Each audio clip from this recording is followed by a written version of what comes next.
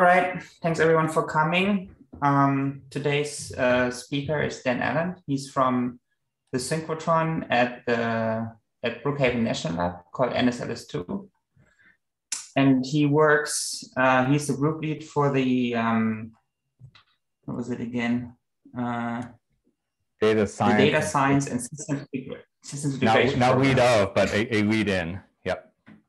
Okay, and also scientific software developer. He works on data acquisition, management, and analysis with the Bluesky ecosystem. That's a thing in the light source community, maybe not so much known here at NERSC or CRD. Yeah, and he will talk about Tile, which is a service they are going to use to make data available for the users at the synchrotron. So then, Allan, just take it away, please. Sure. Somebody holler if you can see slides. Yeah, that looks good. Great. Going full screen. Stand by while it flickers. Still good? Yep. Great. Yeah. All right.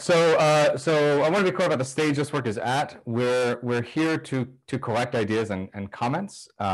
This is building on a project that you could say goes back about 6 years. So it's not something we're new to thinking about, but this latest iteration had its first commit in February of this year. So we're at a stage of looking for feedback on how we're framing the problem, any opportunities we might be missing in the way that we're thinking about it, connections to other work that we might not know about, and especially people who want to play with this early and give us feedback and maybe even work on it with us. So that's why we're here. The team, such as it is, my supervisor, Stuart Campbell, Thomas Caswell, is also the lead developer of Matplotlib, Marcus Hanwell, who you may know from his work at Kitware, who joined NSLS-II recently, and Juan Marulanda, my postdoc. At ALS, partner Dylan McReynolds and his postdoc, Joseph Kleinhens. Some of this work was influenced by collaboration with a project called Intake out of Anaconda, run by Martin Durant, working with Garrett Bischoff at NSLS-II.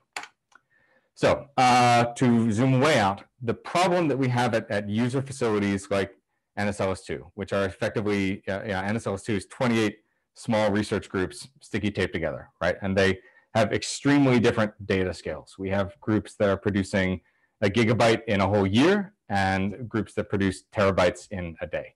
So there's a lot of volume and there's a lot of velocity in these things that people talk about. But I think the interesting problem at NSLS-II and at user facilities like it is the way that this increased data scale is driving our variety problem. People used to be able to capture the variety in ad hoc data formats and in notes and in contexts that they hold in their heads. And as they can no longer do that, we're getting a whole host of new challenges. And these challenges are a little different than the ones that our friends in climate and astro and high energy have faced and to a large degree solved before us, because their data structures are known in advance. But at a synchrotron, somebody can walk up with a random new instrument and expect to be able to plug it in and, importantly, from our point of view, incorporate that in their data structures and in their data processing pipeline downstream. So the workloads are very dynamic, and there's a lot of heterogeneity across all the groups that we're responsible for supporting. Could I just comment, Dan? Sorry. Yes. There's a little bit of distortion on your end. Oh, that's not great. Let me check my sound settings. I don't know if other people experience that. Turn the gain down, Dan. Turn the gain down.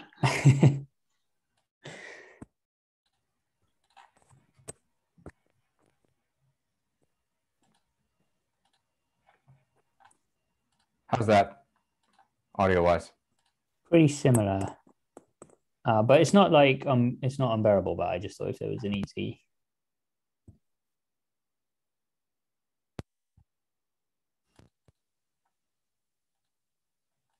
How about now? Oh yeah, that's better, but a little quiet. Yeah. Yeah. So if you just talk I'm going up a little bit. Yeah. Hello, hello, hello. All right. Thanks for speaking up. I appreciate that. Back to the slides.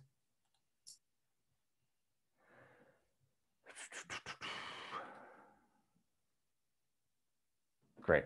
And we're back. So we have many file formats.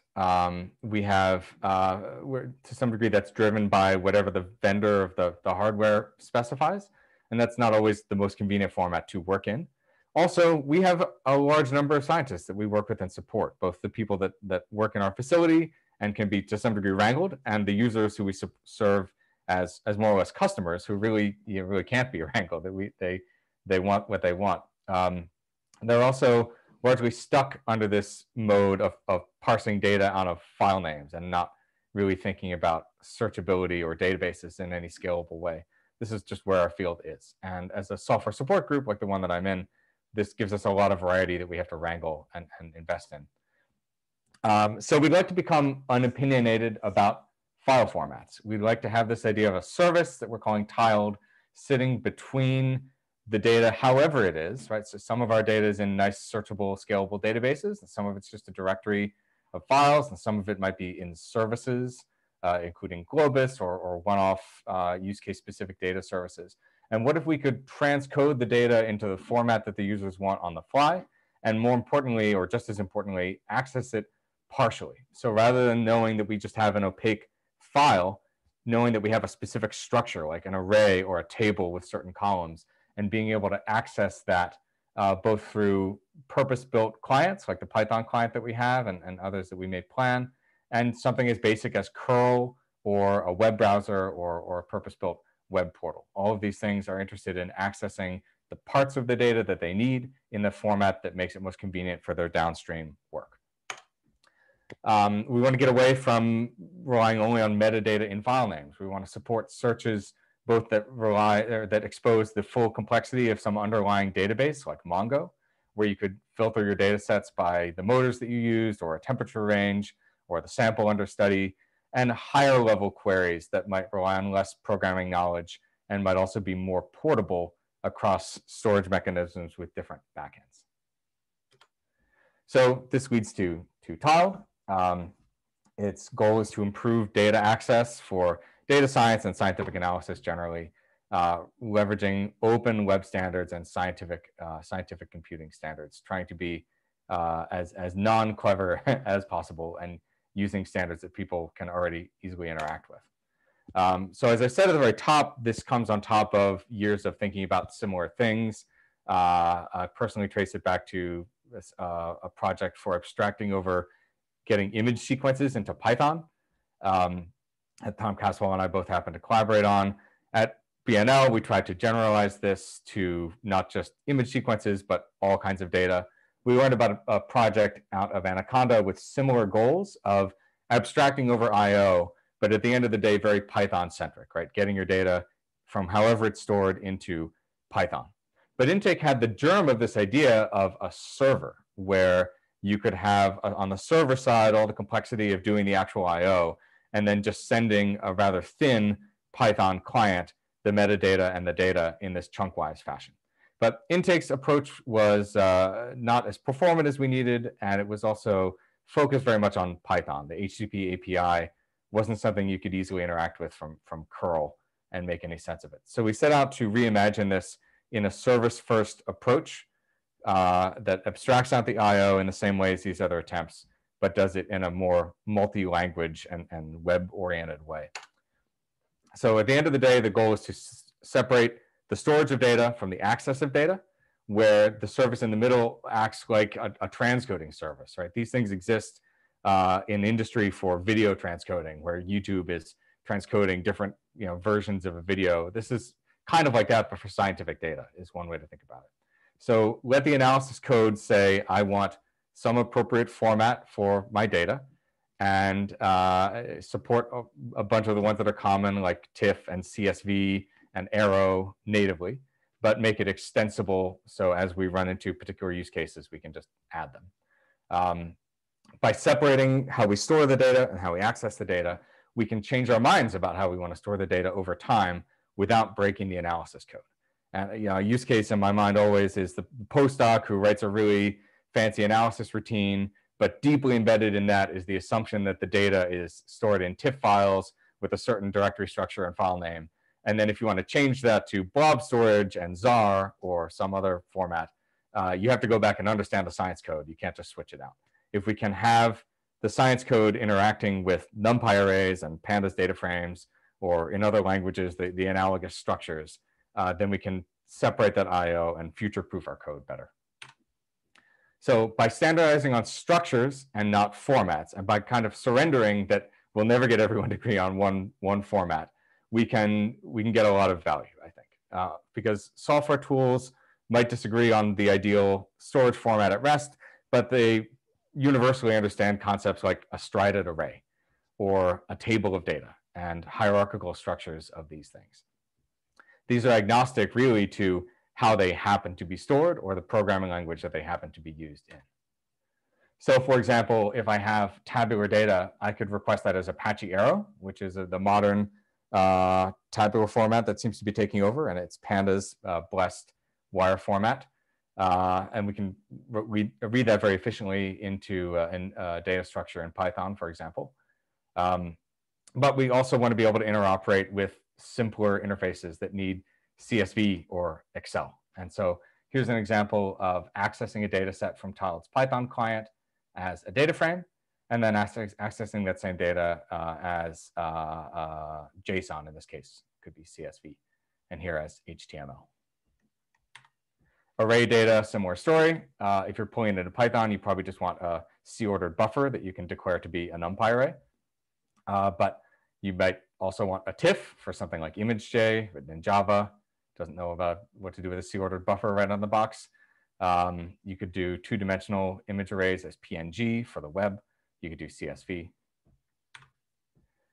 And most importantly, you can slice these things, right? By saying that a tiled server is not just a glorified Apache server or a static file server, by saying it has to be able to open and read and open the files, you are able to do things like put slice parameters in your URL that give you just the sections of the data that you want. And this is great for building web portals with thumbnails, or for launching parallel workers like Dask workers that are each grabbing a different chunk of a data set in parallel. This all works very nicely, and we'll see examples of that. So it naturally integrates with Dask, which also has this chunk and partition-based view of the world, and from there into your favorite scalable data science application or library. And we have all those standard useful things that you can do with a web service, modern web security standards, pluggable authentication. And to here, we're really looking to Jupyter, which has had such success being deployed across all of the institutions that we really care about. So rather than having a user sign-up system or something, we're doing bring your own user management system. It says Jupyter Lab, that should say Jupyter Hub. Integrate with PAM or OpenID Connect. We have plans to integrate with others in the future. We have an idea of programmable access enforcement. So for example, at NSLS-II, we have access control at the level of a proposal. Users submit a proposal, take data on that proposal, and then their access is by proposal. And Tiled has to integrate with our proposal system to know who is allowed to see what. And that's about 50 lines of Python. I might have a chance to show it to integrate with our particular access control, and you could do as well with others. Because we're a service, we can do clever things to make things fast. So we have an ambition. I don't think we've achieved this in any case I've measured, but we have an ambition to make this faster than local file access in some cases, because oftentimes there's a significant encoding step and some disk that you're waiting for to pull data up into RAM and into a memory layout that you can actually work with it. And we can use our knowledge of what data sets are popular or likely to be accessed to cache in advance, or based on user access patterns, the data directly in a memory layout that it's useful to the analysis code, make things very fast. We also have a concept of client-side caching, like a web browser has. So once you access the data set a first time, it might get saved locally and then be faster the second time, with standard web semantics around checking that the data hasn't been changed since you looked, and an offline mode as well. All right, so I'm going to get into, let me actually pause here for a breath. I'm going to get into an interactive demo and then try to leave plenty of time for discussion. The next couple slides are dense kind of feature bingo. So hopefully you'll see one or two items in there that interest you and you want to ask about. I'm not going to spend a ton of time going through it in detail. But at the moment, what we have that works today is this idea of a tree structure of data that you can think of as mapping onto a directory or some tree-like semantics like a nexus file to explore data sets. Each data set has metadata, just like an attribute in HDF5. We have arrays, including NumPy record arrays, structured arrays. We can do data frames and Apache Arrow tabular structures, as well as Xarray. We can integrate with Dask to create Dask objects that wrap HTTP requests. So you've got something that you can use as if it's an array, but only actually fetches the data it needs when it needs it. I'll demo that. We've got configuration on the server side and on the client side that has nice validation and auto-generated documentation. We're doing compression in all the popular ways. We have a nice CLI that I'll demo for running the server and inspecting the config and so on. We can serialize in a bunch of formats, some of which I've named, and we have documentation on how to add more. We have some nice instrumentation and Prometheus metrics, so we can observe the performance of the web application as people are using it and optimize. And we have pretty decent docs.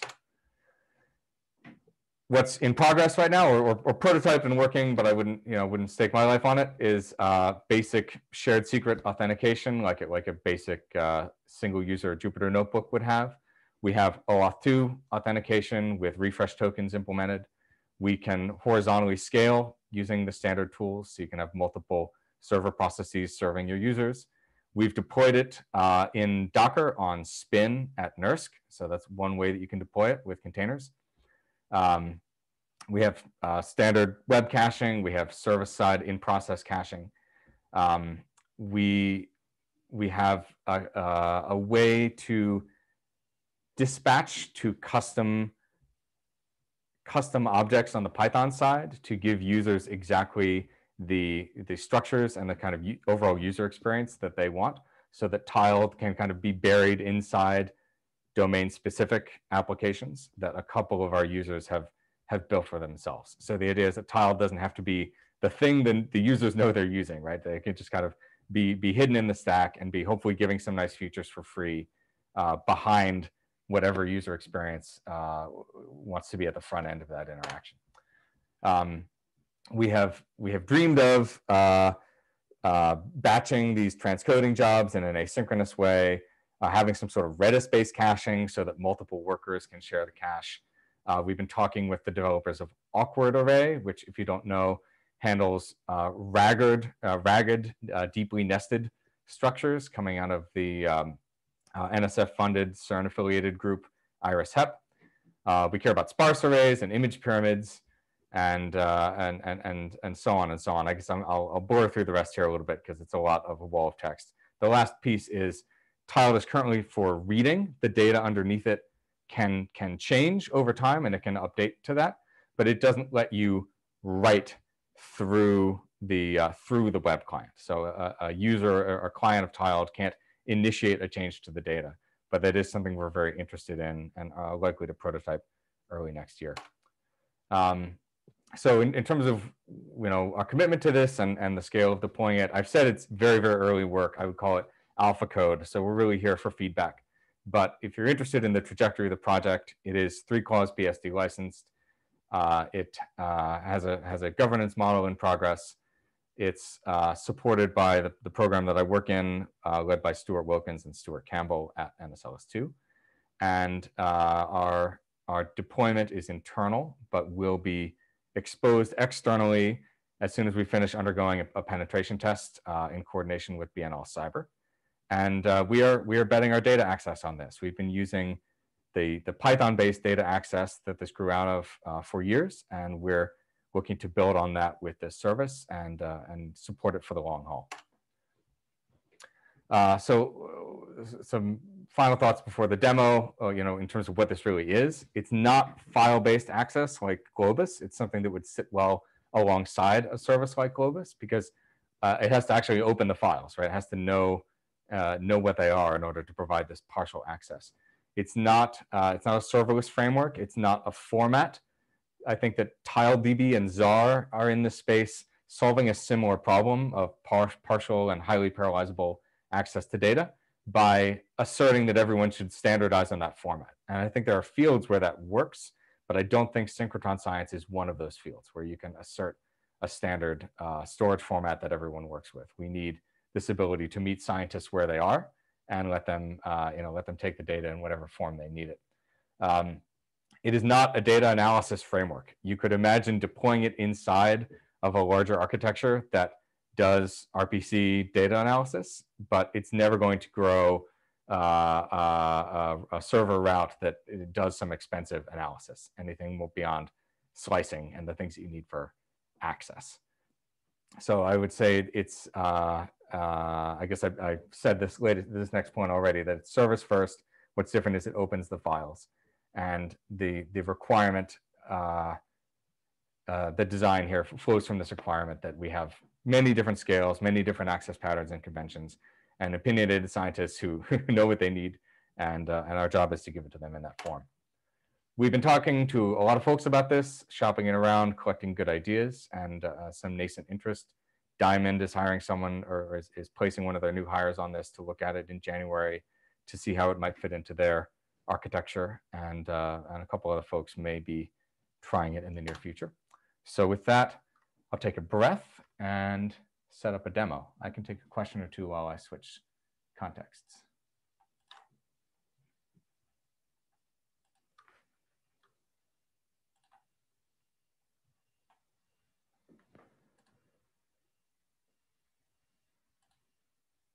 Okay, let me move around some things to get this aspect ratio right.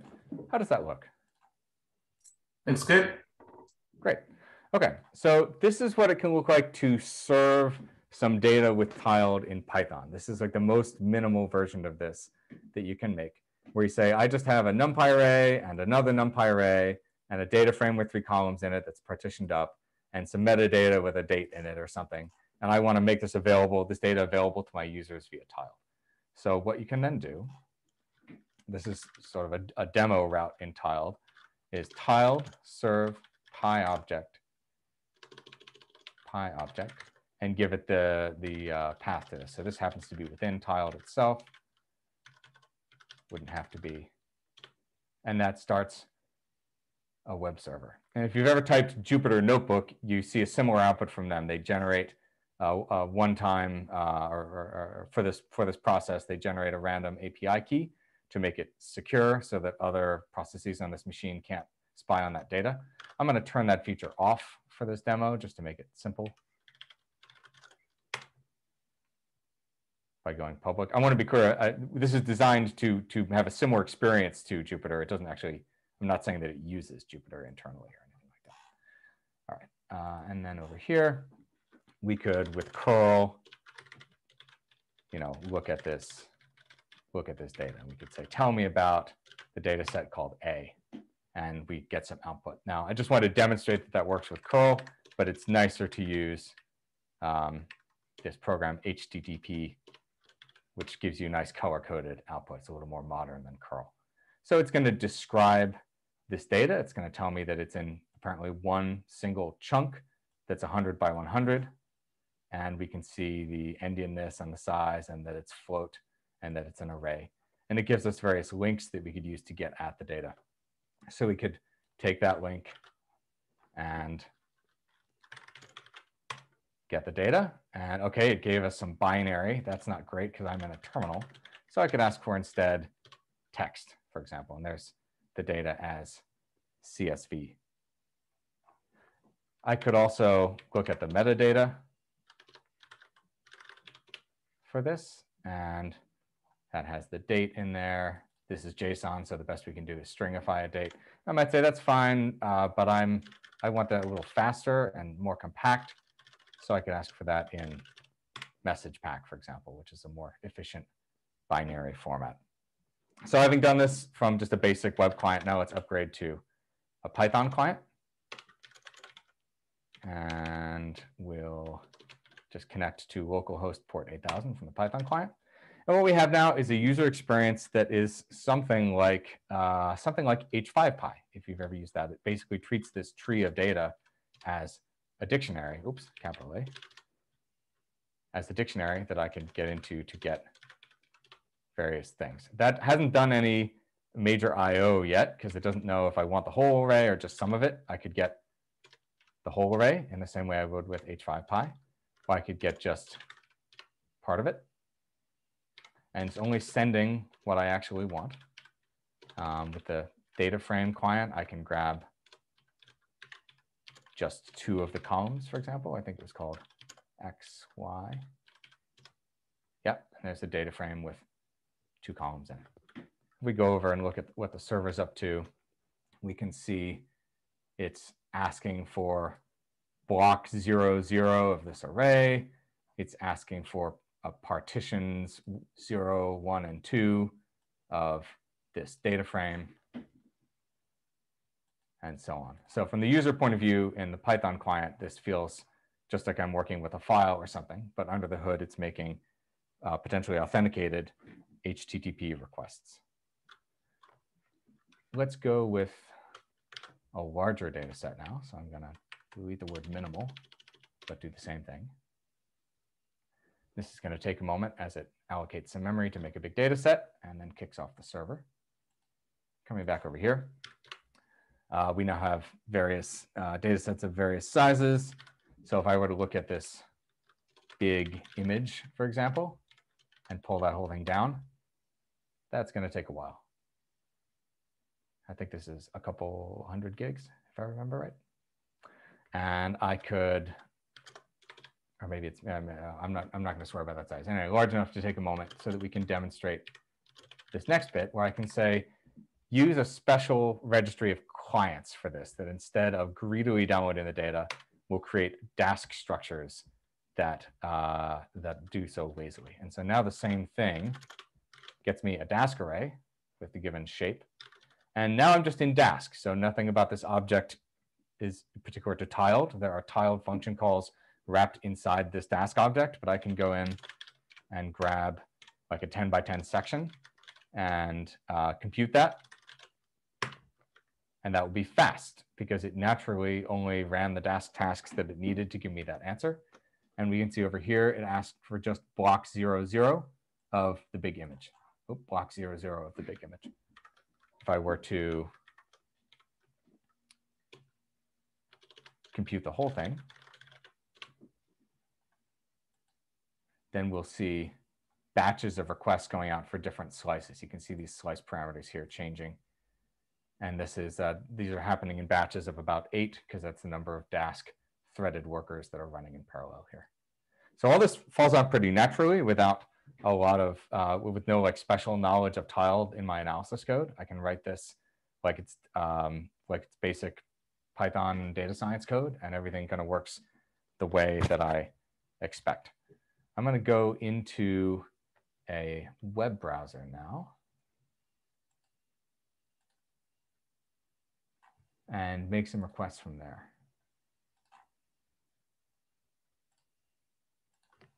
Okay, so open up a new tab, localhost 8000.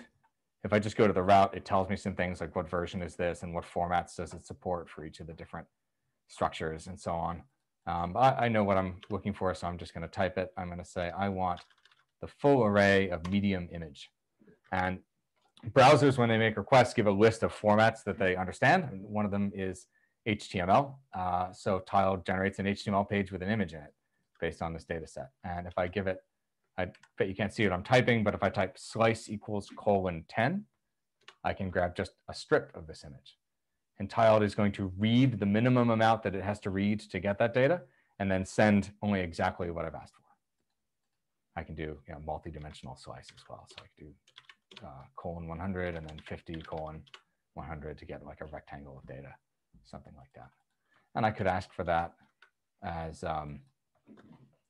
could say, and format equals PNG. And now I've got it as just a PNG in a page that I could save.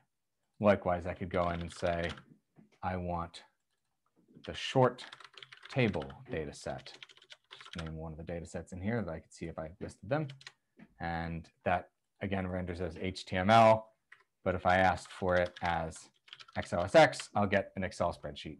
Oh, no, I won't. I'll have to think about why that's not working. Oh, I see. I missed that. There should be a question mark. Yep, and now that's just downloaded an Excel spreadsheet. If we go back to our server and make it a little more, make it more permissive of where it will accept requests from.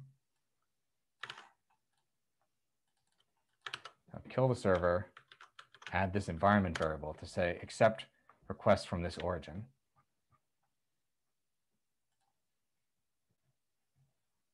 Now go back to Chrome and pull up this website, Plotly Chart Studio. Chart Studio doesn't know how to read the data formats that this data could be stored in, but it can import data as CSV. And so I could ask Plotly Chart Studio to grab data frame full short table as CSV. And it just loaded this data, which I can then choose to plot. Right, and if this is a really wide table and I know that I only want certain columns, then maybe I should instead ask for localhost 8000 column equals A and column equals B, but not C, just the columns that I want. That should work. I've got an extra slash. All right, and now I've grabbed just these two columns. So it's a partial access is the selling point here. All right, the last thing I want to show is an example where we have data that just comes to us as files. And so it's probably maintained by a research group that does not know or care about structured access to data. They don't have a database yet. They just have a directory of files, but I'd like to have something useful for them. I can say tiled serve directory public, and then example files. So let me show you what the example files are first, actually. So here's the example files. I've got some nested directories. I've got some TIFF, a CSV, an Excel spreadsheet.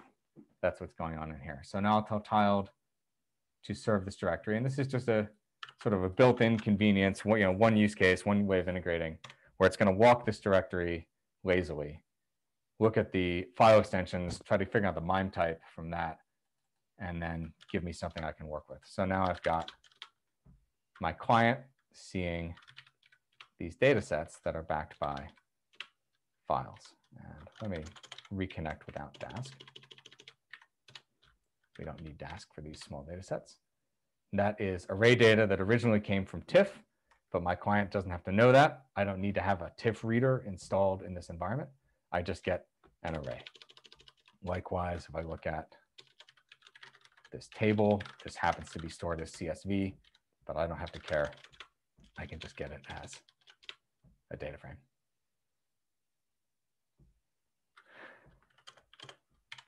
Something else I might want to do is cache this so that I'm not downloading it all the time. At the moment, we don't do that by default. Maybe someday we will, but cache on disk my cache stuff. That's going to generate files in a directory that are treated as internal. You're not supposed to poke at them or know what they are, but tiled will manage them. Where if I go and access some data like this, and maybe what's in this one? Maybe this. And then I kill my server, so that's offline. I can still access this data. And if we turn on some logging, we can see what's happening here, where this thing is reading this information from a cache. I can then even quit, start IPython again,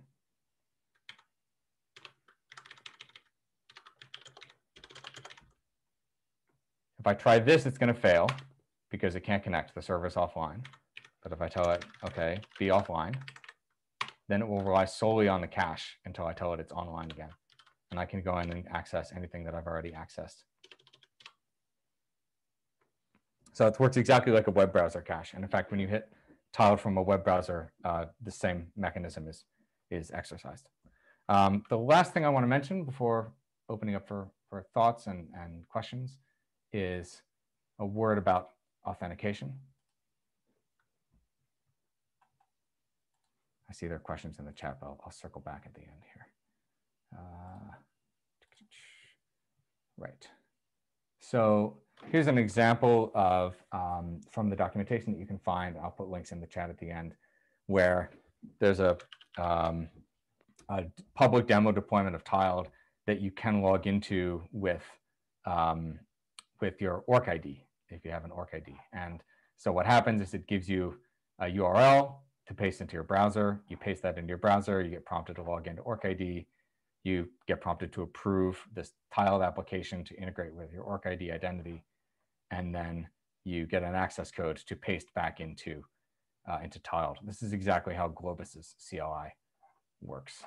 And now you can access that data. This works by, let me find it. This is an optional aspect of tiled. I think some people use it as a personal utility, running it from the command line like I showed. Other people will maybe use it as a fully public data service with no authentication needed. But if you need to integrate with system user accounts, you can do that with a PAM authenticator, just like Jupyter Hub does. If you need to integrate with Google or ORCID, you can do that with an OpenID Connect configuration. And the working example of that is the one in the demo I just scrolled through. And then you can control who can see what. And so to give a sense of how that might work in a toy example, if I've got data sets A, B, C, and D, I can generate some users with a really dumb dictionary authenticator that's just for toys and testing. And I can have this access policy that says who can see which data sets. That obviously does not scale. So the way to do this at a facility scale is to have some other programmable access policy that's making making requests against some user management system. And that, just to show you, is not really that much code. This has caching and logging and all the bells and whistles. So the actual functional part is like 10 or 15 lines to get something that integrates right. So that's at a 10,000-foot view how authentication and access works. I'll do a quick demo of that. I know this font size is terrible. Give me a moment.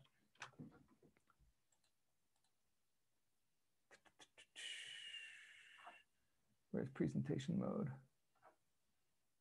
Presentation mode. Okay.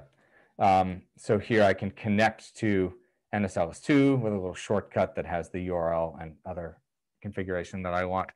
And I can connect to this tiled demo deployment. And I can grab different data sets out of the two that are based on searching for, say, something that has to do with nickel. So in this public deployment, I've got some reference data set that is on nickel that I know is good and interesting. So I'll go ahead and grab some data out of that, just like you would out of an H5Pi data set or something like that. And I can grab some data out of the NSLS-II BMM instrument, also based on nickel, where I'm looking for the same fields. And I can look at those two data sets and presumably plot them together and so on. I won't take the time to go through that now. But that's the general idea, that there's this unified interface. You can deploy it in a federated fashion, publicly, privately, with different authentication methods on each. And then once you get the data into your workflow, whether it's with Python or with curl or whatever you're doing, it's a fairly consistent experience. So I think that's it for me. I'll leave screen sharing on, but happy to take questions now. I'll start by looking at the chat. Thank you very much, Dan. Sure. This was pretty awesome. I think there were a number of questions coming in. So do you have the chat? Do you see the chat yourself? Yes, I do. Now I'm looking at it. So I mean, just go in order, I think, though. Annette asked first.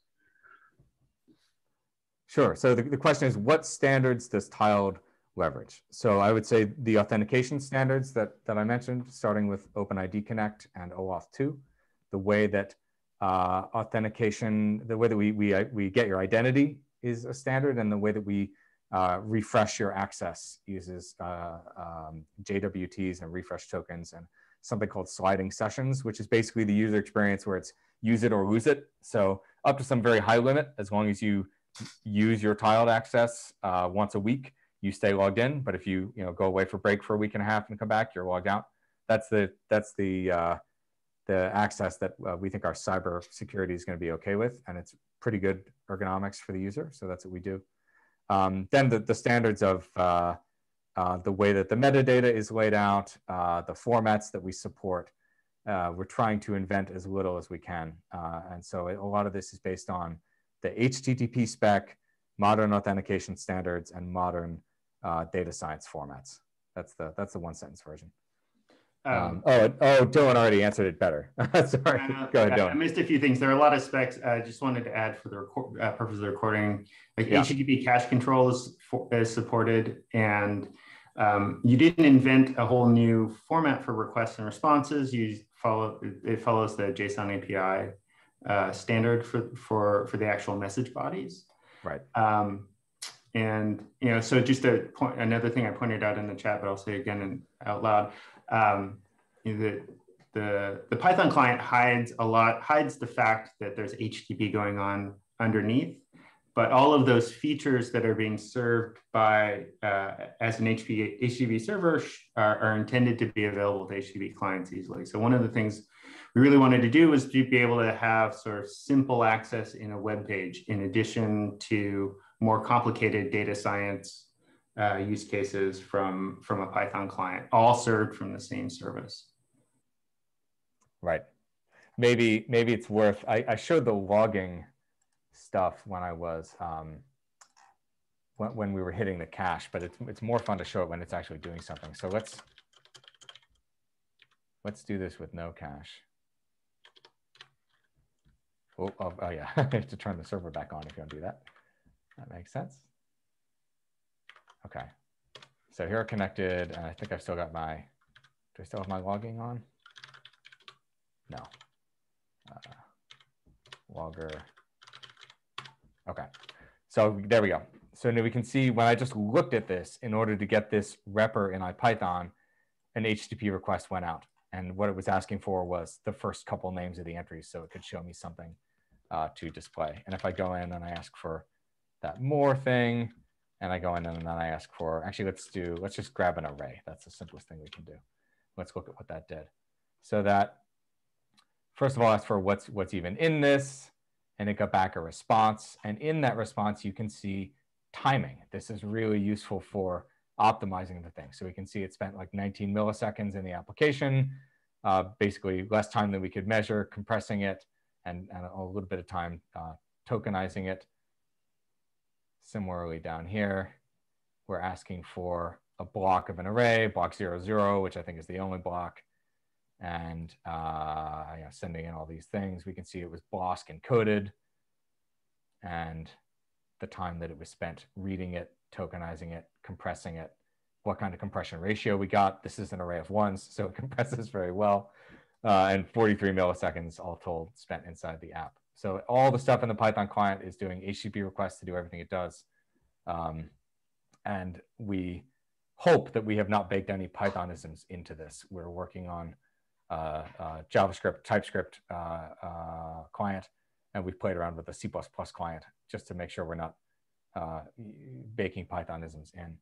Shreyas' question next: when you serve up something with tiled, do you need to tell it what backend to use? That should be something the server figures out, and not something that the client has to say. So if you're doing if you're accessing NSLS-II data, we have a proper Mongo database backing all of this, right? And so we have a database that either has the data or is referencing HDF5 files somewhere that have the large array payloads. So that never has to guess what format it's supposed to read, and everything is just handled. For the directory walker, which is sort of I wouldn't say it's a toy. We're trying to make it very good and fast, but it's the scaled down use case where you don't have database infrastructure, you just have a directory of Nexus files or a directory of TIFFs or something that you want to serve. For that, it is using heuristics to figure out what files it has. And there are ways to tell it specifically what's there. There are ways to tell it about file extensions it doesn't know about or MIME types that it doesn't know about. I'll find a link to the docs at the end here and link you to that specifically. Did that answer your question? Let me rephrase the question. So I guess I was, sure. So yeah, I think it makes sense that the client is agnostic to the backend type, but so on the server side, let's say I have I have some data in a Mongo database. I need to tell Tiled specifically, this is a Mongo database, and I guess how do I tell it how the data is laid out? The Mongo database is essentially just freeform JSON on some level. What is how do I get the server to recognize a file type, or if I have things in different file type, if I have my data in 2 different formats, one's in a Mongo database and then there's some CSV next to it or what have you. Right. So to some degree, let me switch back to the browser and show docs. Okay, so to some degree, if these things are sort of separated and they're not related, like I've got a Mongo database. Wait, where'd it go? I've got a Mongo database and a directory of CSVs, and they're just 2 things that I want to serve. That looks kind of like this, where you can basically give a subpath and say, this is a directory, and here it is. And then this is just another directory. But in your case, it would say the name of a path to a Python object that connects to your Mongo database and presents the interface expected by Tiled. We have an example of that in public for NSLS-II, but it's probably not reusable by you, right? It's an example you could work from, but it's not. It's specific to the way our Mongo collections are organized and what the documents within them mean. I think there's probably low value in having like a generic Postgres adapter, a generic Mongo adapter. You could make such a thing, I think, but it might be too literal. I think there's usually meaning in the internal layout of the database that you want to program against a little bit to give the users the experience that they want. Okay, so the idea is that you would basically write that adapter in the tree dot whatever your adapter is, and that would be the data. Got it. Okay, right. cool. And as you'd imagine, this does not have to be in Tiled, right? This could be any importable object. So you don't need to get it in by pull request. You can just do your own thing. Oh, cool. Thank you. This looks awesome, by the way. Oh, thanks. Yeah, I think next, thank you very much. Next, Roland has its hand up. So. Yeah, this is really exciting. It's really nice to see the rate of progress as well. I think you mentioned like the first real commit was like less than a year ago. I want to ask a question about scale. Because you're shifting the transport of the data over to HTTP, and at NERSC, traditionally when we buy a supercomputer, we buy platform storage attached to it.